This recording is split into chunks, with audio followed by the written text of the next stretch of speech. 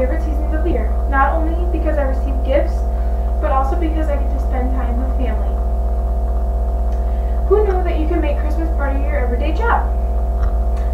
But instead of wrapping Christmas gifts, I wrap surgical instruments. It is very important to make sure you wrap the instruments properly so they can be sterilized by the autoclave. An autoclave is kind of like a big pressure cooker. It steams on the inside and kills all the pathogens like bugs that could be on the tools from the previous procedure. This process is very important because we used a lot of the same instruments for many of the procedures that we perform.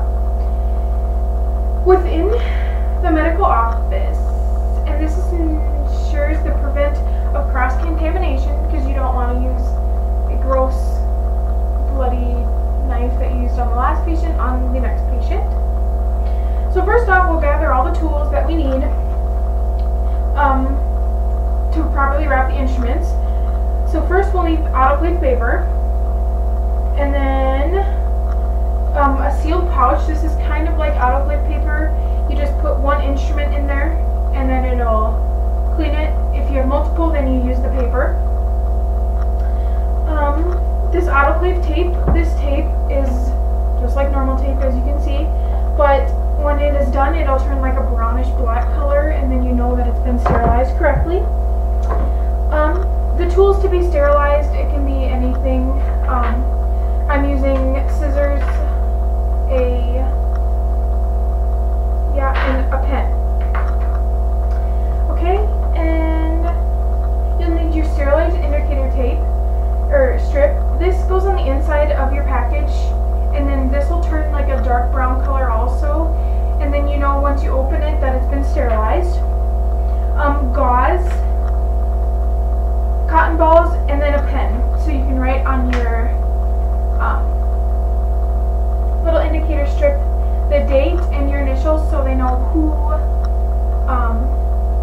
wrapped these instruments. Okay. Now that we have all the supplies gathered, we will put this paper into a diamond shaped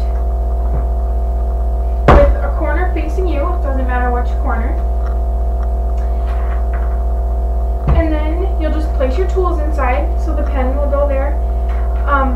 These tweezers you'll put in between here so they don't close, like that kind of. And then these, you do the same thing, but you want to make sure you put it down here so it won't close, and then you put gauze over the top so then it won't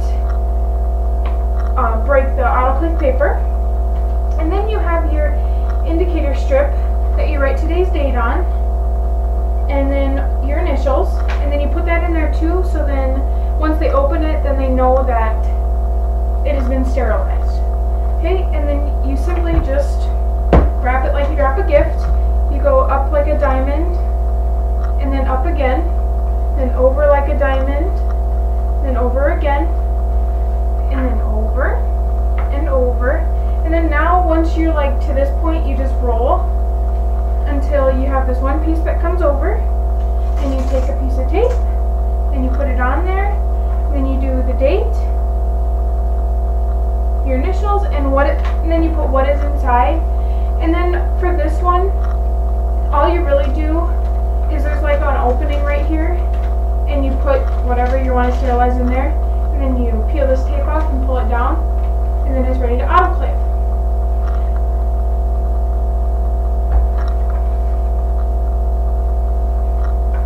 Now that you know and understand what autoclave wrapping is and what it's used for, you know how to wrap your instruments correctly for sterilization. Wrapping instruments is not that hard, and it's something that you could all do on your everyday lives. This is something most of you do already, and it's just like wrapping a present for Christmas, but instead it's instruments for